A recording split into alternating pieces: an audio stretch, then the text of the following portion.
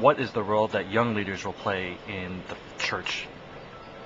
Well, I think young leaders are so critical to what God's going to be doing in the next generation, obviously, but also in the global church. And here's, I've been studying a lot about young leaders and recognizing the fact that if you look through history and even through Scripture, God seems to have a special place for the role of young leaders because they're willing to take risks that no one else is willing to take.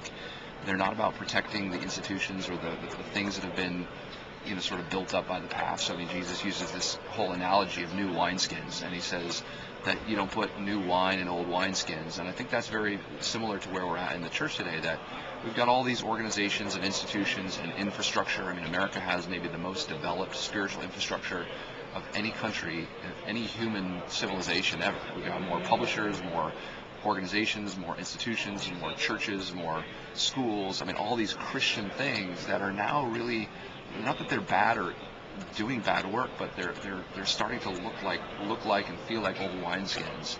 And they can be refreshed, they can be redone, they can be rebuilt. But that's going to be the role of young leaders, is actually taking and creating the ways in which these organizations can transfer into the future. They're going to be creating new movements, creating new ways of talking about the gospel, about Jesus' work 2,000 years ago and his continued work in our lives today. And so I couldn't be more excited about what young leaders are doing. In fact, that's part of my own, I think, personal mission at Barna Group, is to study young leaders, to understand what motivates them, to help give them the courage, the backing, the humility to do what they need to do, and also to tell them that you can still do all of this stuff while being loyal to people around you, to older leaders.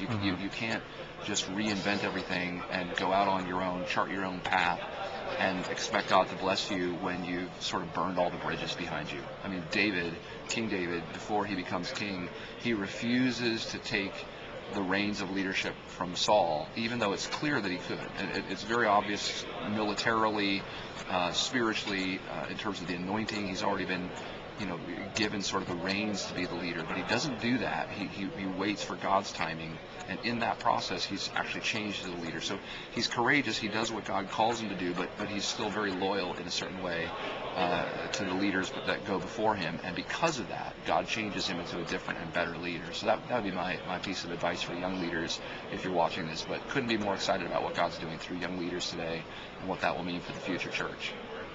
Thanks, Dave.